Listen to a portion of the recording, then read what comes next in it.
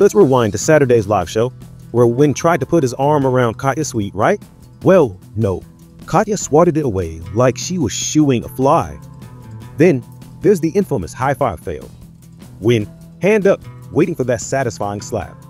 Katya, she turned her back on him like, yeah, no thanks, I'm good. Of course, fans noticed every icy glance and awkward moment.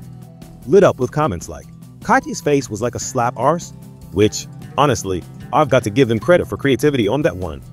Others were so sure the tension was unbearable, predicting they'd exit the show for personal reasons any minute now. But wait, Katya is here to set the record straight. In an Instagram, she says it was all just a silly inside joke. Happy Sunday, everyone! Now, I need to make something crystal clear. The hand incident that happened on Saturday night was a very silly inside joke between Wynne and I. So even the idea that it made me feel uncomfortable or offended me in any way is complete nonsense. It's quite absurd, actually. Now, can we just focus on how brilliantly he's doing and what an amazing dancer he's becoming? Delivery, sorry, gotta go. But listen up, bye.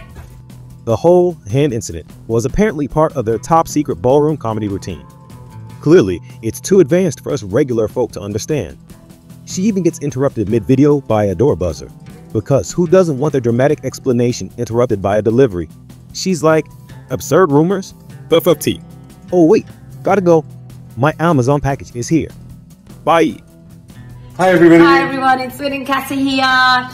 We just wanted to say we were just messing around in the auditorium on Saturday night and just want to say sorry. It was a silly joke. Yeah, sorry.